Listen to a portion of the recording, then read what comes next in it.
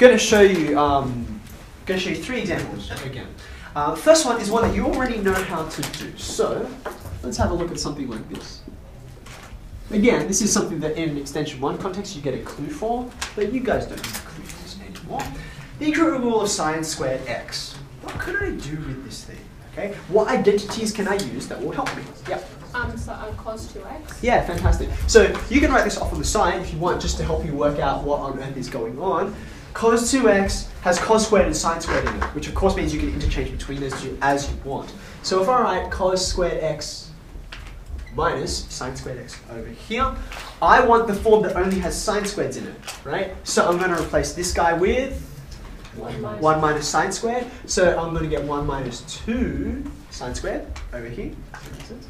And you can see here, just by a simple rearrangement, that what I'm going to get over here is the integral of a half times what? 1 minus cos 2. 1 minus cos 2. These guys are basically swapping places. Yeah? 1 minus cos 2x. Happy with that? So this is not too dramatic. Can someone tell me what the primitive function is going to be? Yes. Minus half sine 2x. Okay, just momentarily check. Once you've got your constant, that does check out. Differentiate it in your head. Is it going to work out? Yeah, because the inside derivative is going to cancel with the half. Sine turns into normal cosine. The signs are preserved. Plus or minus is preserved. Looks good. Okay. So that was our first example.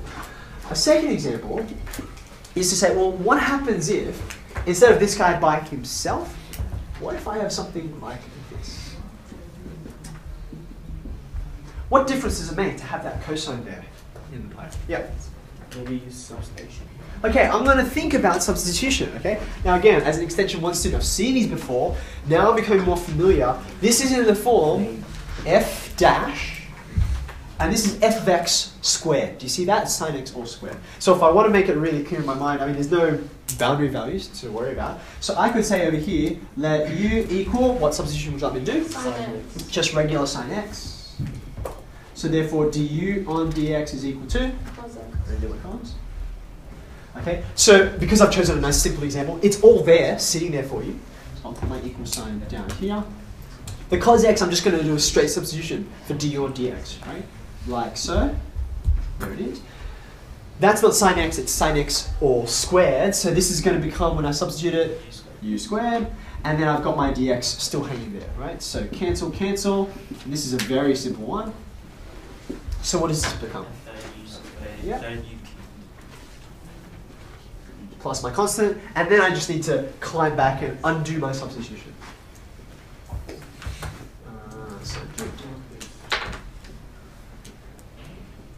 Okay, now, these you've seen before, okay? I'm now going to push further into extension 2 land, which is that, like, you guys pretty much immediately jumped to this because you recognized it, okay? You can see as well, if I had something like, don't write this down, if I had something like this, even though it's a bit like gross, okay? This is not that difficult to deal with, right? What would I do in this case? What could I do? 2 applications of Yeah, I'm kind of just going to have to do it twice, right? Like this is going to be, take a breath, this is going to be a half 1 minus cos 2x. That's sine squared, what I just wrote down, and then you just square it again. Okay, so then you're going to have another cos squared, you're going to have to deal with that, but that's okay. Any even number of powers, if I, heaven forbid I got 6, that's when you're going to have to look at these guys, okay? In principle, I can deal with them. The question just gets longer. It doesn't need any new skills, right? Okay, but what if, example 3.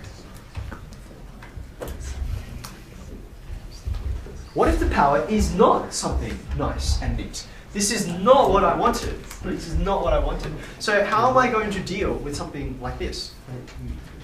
Okay, yeah. You can split it into sine x times sine squared x. And then you can make it into a cos using the identity. Okay, so this doesn't get us out of the woods, I will point out. If you have a look at this, right, okay, I can deal with this part. I've got some tools here. But how do I deal with the other part? How do I deal with it in summary? I'm going to need both of these pieces together.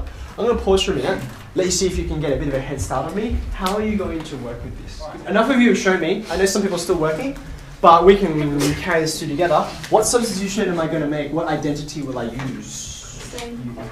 I'm going to use, where have I got it? In fact, I haven't really written it here. Like this sine squared here, I'm kind of going to use the Pythagorean identity that's sort of behind here that I used at that point there. So I'm going to write this as sine x times 1 minus cos squared. Okay. Now, why is this more useful then? Like I showed you this substitution before, but this is going to give you, excuse me, this is going to give you a dead end, right? I want to avoid this. Why? What problem is this going to leave me with? Yeah, that cos 2x is a problem, right? The cos 2x is an issue because it's multiplied by sine x. Sine x is not the derivative of cos 2x, is it? Right? So I don't want to use that. I want to stay with just single x's, which is why I use the regular Pythagorean identity. So what happens here? I'm integrating now sine x, take away sine x cos squared x.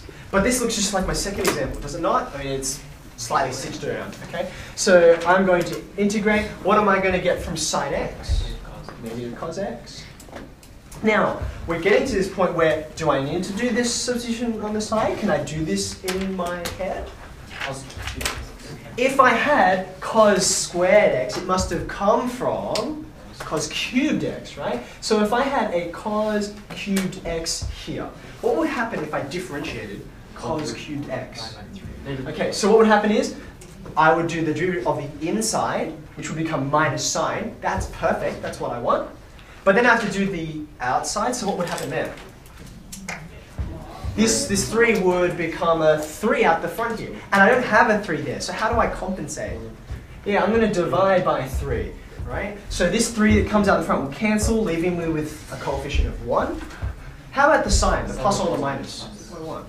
I want the plus, don't I? Okay, because remember, the inside derivative was minus sine, which is exactly what I already have. Okay? And then my constant. Does that make sense? Yeah. I did a different way. Did you end up? What? Or somewhere else? I used the 1 minus cos 2 theta on 2 equals sine squared theta. And then in order to get sine, I just square rooted that identity. So you had, this is a half 1 minus? Yeah. 1 minus cos 2 theta. Yeah. And then when I did to find the sine, I basically times that by the square root of the second identity. Because if sine. How did you integrate that? Because then what you do is you can take like 1 on 2 out and 1 on root 2 out, and then you've got 1 minus cos 2 theta times square root 1 minus cos 2 theta. I see where you've gone. Yeah. And then you get 3 on 2, and then you can go 5 on 2.